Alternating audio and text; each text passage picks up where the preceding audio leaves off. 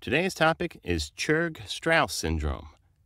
Churg-Strauss syndrome is a rare autoimmune disorder marked by inflammation of small to medium-sized blood vessels. This inflammation can resist blood flow to vital organs and tissues, permanently damaging them. The most commonly involved organ is the lungs, followed by the skin. However, the condition can affect other organs, including the nose, sinuses, joints, skin, intestinal tract, kidneys, heart, nerves, outside the brain, and spinal cord. The condition, which is now called eosinophilic granulomatosis with polyangiitis, EGPA, has 2 to 5 new cases a year per 1 million people. The condition affects male and female in equal numbers and can affect individuals of almost any age, although most cases happen in individuals between 30 to 50 years of age. A main feature of the condition is that all affected individuals have a history of asthma and/or allergies. While some affected individuals may develop life-threatening or serious complications, such as heart disease, other individuals are mildly affected with nasal polyps or skin lesions. Causes. The exact cause of the condition is unknown, but it is classified as an autoimmune disorder. It is believed that several different factors, including genetics and environment, play a role in the development of the Churg-Strauss syndrome. An autoimmune disorder occurs when the body's natural defense against foreign organisms, such as bacteria and virus, starts to attack healthy tissues for no reason, causing widespread inflammation. The condition is not contagious and does not run in families. Symptoms. There are 3 stages or phases, each with its own symptoms. Not all affected individuals develop all 3 stages or progress from one stage to another in the same order. The allergic stage. This is the first stage of the condition and is usually the early stage. This stage is characterized by a number of reactions, including asthma. Almost all patients experience asthma.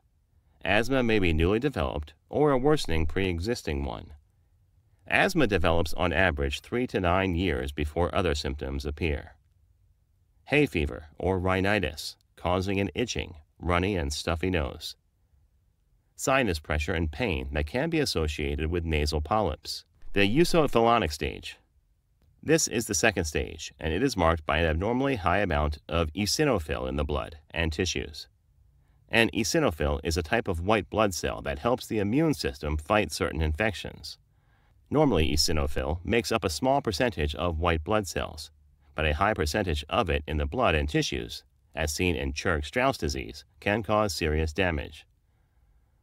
The symptoms depend on the part of the body affected, although the lungs and digestive tract, including the stomach and esophagus, are mostly involved.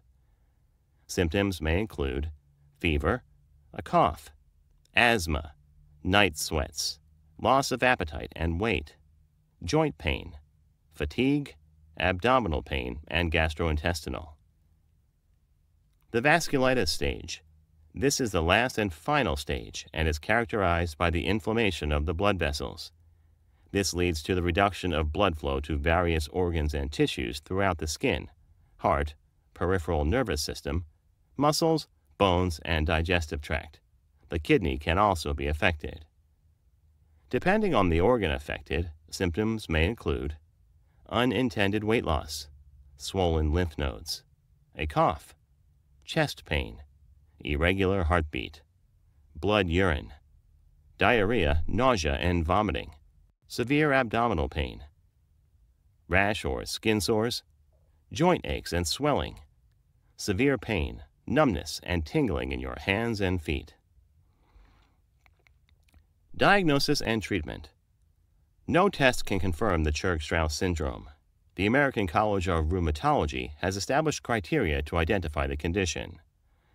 The disease is considered present if 4 or 6 of this criteria is found in an individual.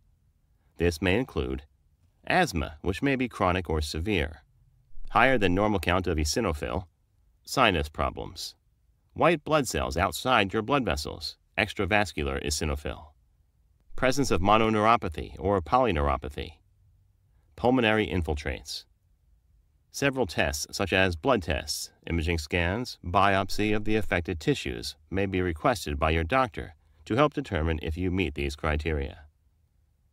Treatment. No cure exists for this condition, but certain medications may help manage your symptoms. Medications used includes corticosteroids, other immunosuppressive drugs such as azathioprine, methotrexate, immune globulin, biologic medications such as rituximab.